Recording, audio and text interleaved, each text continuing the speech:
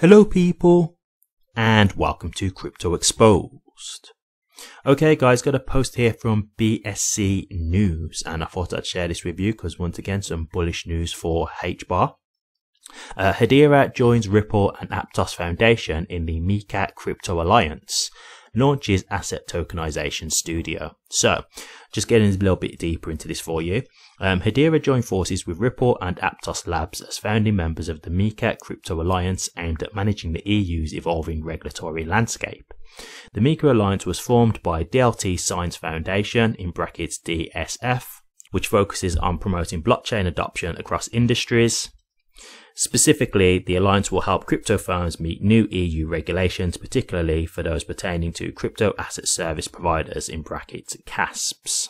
Okay, so this is great stuff to see. Why? Well, if you've got a company like Hedera who are helping shape EU regulations, first and foremost, not to say that they're going to just shape it to however they want it to, but they're going to make it crypto friendly, right? They're going to make it fair, and this is what America should be doing, right? They should be working with crypto compliant companies like Hedera, like Ripple. Yes, they were sued, but we all know that that lawsuit was garbage. We all know that it was completely wrong, and that's why they didn't really win it the way they were supposed to. The SEC lost on everything that counts. They should actually be working with these companies to say, okay, tell us about your technology. Tell us what you think are the kind of things that we should be doing to try and make it, yes, available to the public and to, these institutions and stuff, but a way that it's still going to be safe, right? So you both bump heads together and put together, regulations as a unit, as a unity, right? Rather than, hey, no, we're just going to go and sue everybody and just try and take out all these companies and slow the whole growth down. That's the wrong way to do this. Having people who understand the technology, who are behind the technology, companies like Hedera and Ripple, etc., who can explain it to you guys, so then you can say, okay, well, this is what we think are, fair regulations for this kind of stuff. Then they might be able to turn around and say, oh, actually, this isn't too good because this is going to really stifle the crypto industry if you do it in that way. So maybe you could do it this way instead. And I might say, okay, that sounds fair. We can still make that work, where we can still make the regulations, strict enough that they have to comply with this. It's not going to affect it too much. And you guys get a bit more breathing room, so you can still, it's not going to completely crush your ability to kind of grow and expand. And that's the kind of way it should be. So the fact that Hedera are having an open voice in this kind of thing, they're going to make it crypto friendly.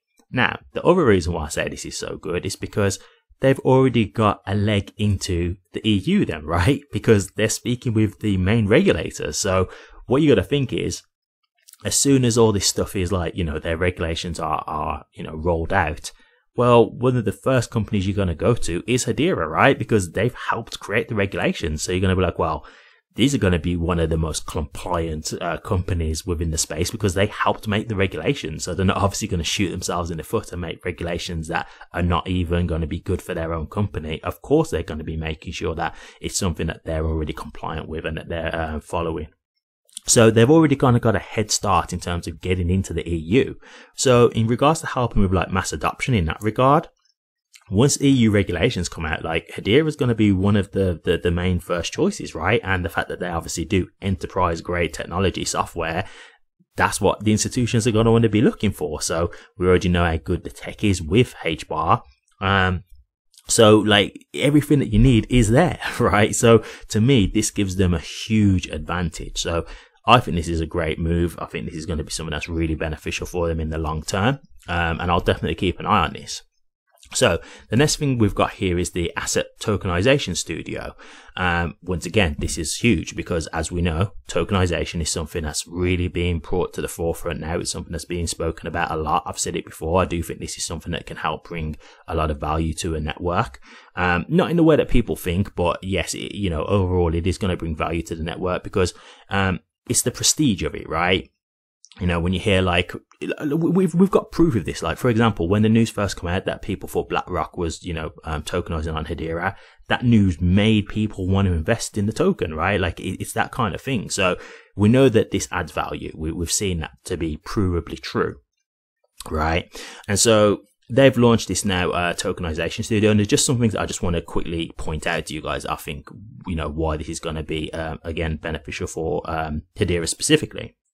Tokenization is quickly becoming a trend, with 50% of institutional investors showing interest in investing in tokenized assets, according to Hedera. So already, as I said before, this is something that's becoming a big thing. It could be one of the big narratives in this bull run, to be honest with you, because I'm hearing it a lot now, RWA tokenization. So I really do think that's a very possible thing.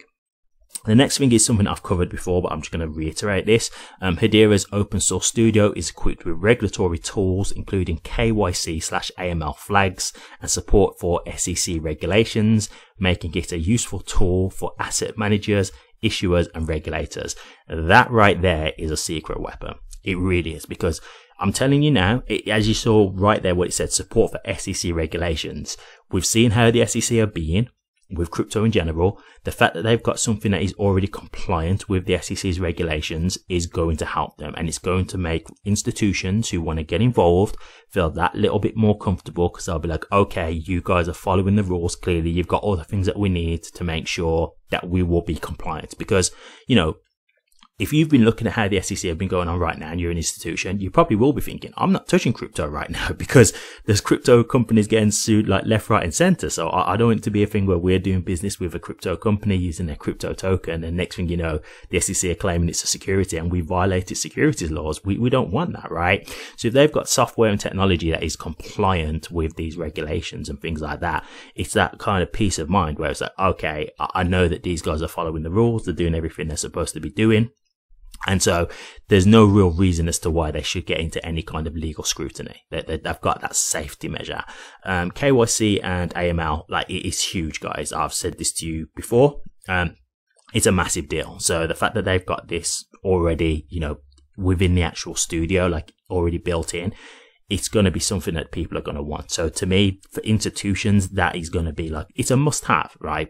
It's a legal requirement. Like, if they don't have that kind of stuff, they can get sued, they can get fined, they can have huge legal ramifications. So it's something that really is important. So to see that, to me, I'm telling you guys, that is massive. So I'm really glad to see that as well. So two main reasons here as to why I think this news that we're seeing here, both of them really bullish in my opinion. So really good to see this going on, and yeah, I'll definitely keep an eye on it. But as I say, I think there's a lot here going on, and I think these are both real big positive news for Hedera. So great stuff to see, and if I get any updates on this, I'll keep you updated. Thank you very much for watching this. Please remember to like, comment, and subscribe, and hit that bell. Take care.